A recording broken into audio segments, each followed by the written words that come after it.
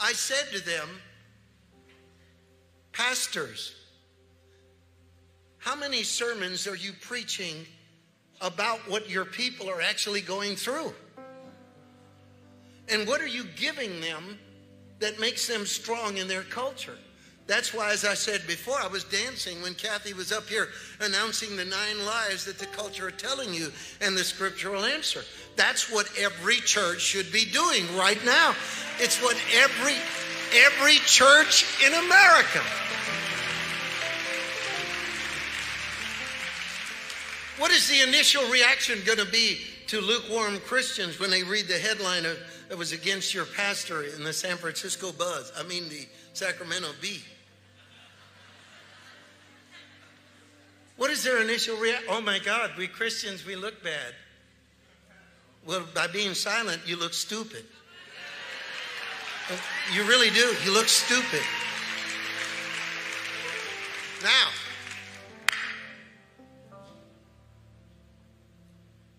when you keep your church closed, you're sending a signal that you don't care about your people. That's the most controversial thing I can say. You may think that you're couching it in, oh, well, I want to do what's right for the health department. I want to look good in the eyes. But your people read it. I needed church. I needed to be in church. I needed to sit with other like minds. I'm getting assaulted by something far worse than a pandemic, and that's the epidemic of wokeness that is coming like a toxic cloud over everything. I needed church. I needed worship. I needed to feel the presence of God with fellow believers. Now,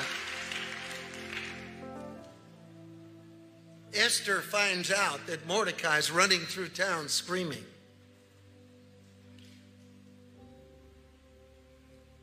Finally, he puts on sackcloth and ashes and begins sobbing out loud. Think of the modern preachers that would have looked at Mordecai and called him a radical, an alarmist, an extremist, and say, your statement about what's going on in America isn't true. Mordecai would have heard the same thing. A conspiracy to kill all of us? Are you crazy? But he was right. The news gets back to Esther. 2 things she finds out. Number 1, about the genocide. Number 2, that the man she really loves, Mordecai, is wearing sackcloth and wailing in the center of town. So she's so distressed that she sent garments to Mordecai. That's what's going on right now. She sent him glad rags. Put the glad rags on. Wear the clothes you wore before the pandemic. Wear the theology, the values. We just want everything to get back to normal. I want it like it was before. I want la, la, la, la, la. I just want it to go back to the way it was before. So that's when Mordecai comes back to her. And she explains why she can't take action. Don't you understand what the law says? The law says I can't go to the king and tell him about the genocide of our people because I will be executed. I might lose my life. Well, Esther, if they're going to exterminate all the Jews and you're Jewish,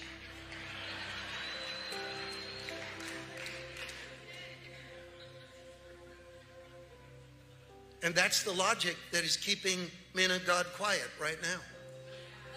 Now here's the part. It says Mordecai leaves no doubt about her need to test the law. The Sacramento Bee said about the pastor's preaching, he's testing the law. Mordecai was telling Esther, you got to test that law. There's a law you have to test. You have to test the law that puts a drag queen to read to your children on Saturday in a library. You have to test the law that will put a grown man in your little girl's bathroom. You have to test the law. You have to test the law. You have to be the voice at the city council, at the school board meeting. You have to be the individual that says, I oppose this. Now, my church has stayed close because it's the safe move. I'm not speaking out because it's the safe move. I, as a personal Christian, don't want to rock the boat. That's the safe move. Here's what Mordecai said to Esther, who was speaking of self-preservation. Do not think in your heart that you will escape in the king's palace. FDR said to the moguls, don't think that you can look at me and say, oh, I'm going to keep building cars. I'm Ford. I'm going to keep making plastic and nylon. I'm DuPont. I'm going to keep delivering the mail. I'm Boeing. The president said, none of that will be here if we do not confront this threat. It's not going to be here.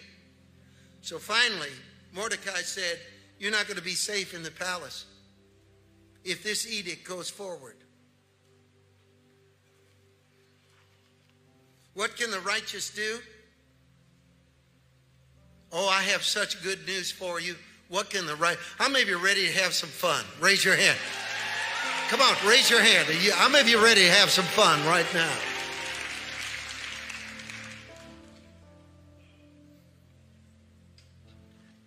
I'm going to close my notes because it gives you the false idea that I'm done. Can't possibly say more. He's got no notes.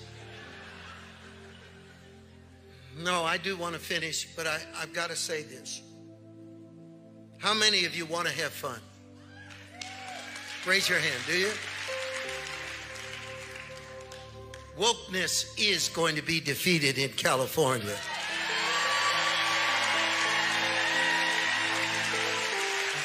It is. It's going to be defeated. I'm going to tell you, it is going to be defeated.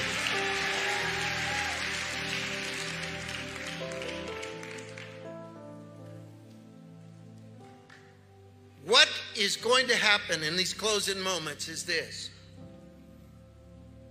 I want you to sign up right now to be a part of God's invading army of love.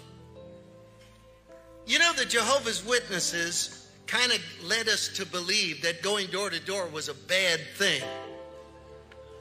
They ruined it. So we've been down in the Elk Grove area going door to door. Yeah, we have been all summer. Frank and his team have been there all summer. They've given away boxes of groceries to the poor in Elk Grove area that would fill 5 semi-trucks. Somebody clap for the Lord. Yes, they have. And you know what's happening? And am I preaching the truth here, Frank? Instead of resistance, they're opening the doors. Thousands of them. They're in tears that someone is praying for their family. They're getting saved. One lady, her name is Pat, a little lady in the inner city who lost her sight, can only see shadows. One of our workers who flew in to volunteer on the streets laid hands on Pat, and her eyesight was restored. And our workers lost it. Now, in fact, I no longer call the righteous in America a remnant. I don't use the term remnant. There are too many of us to be a remnant. And there is going to come that moment when signs, wonders, and miracles are going to break out everywhere. And we're going to watch it in the name of Jesus. Somebody clap and give Christ the glory. Everybody stand to your feet. Give Christ all the glory. Give him praise. Clap your hands, all ye people. Shout unto God.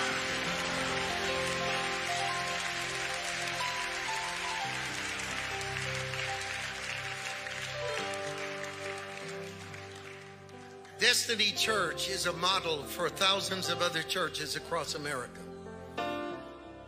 The Bible tells us that when Paul was in jail, he said, he wrote to the Philippians in the 1st chapter in the 11th, 12th verse, and he says to them, I want you to know that my imprisonment has had the opposite of its intended consequence. Its intended result has backfired. He said, and my brethren, seeing my chain, have become more bold to preach.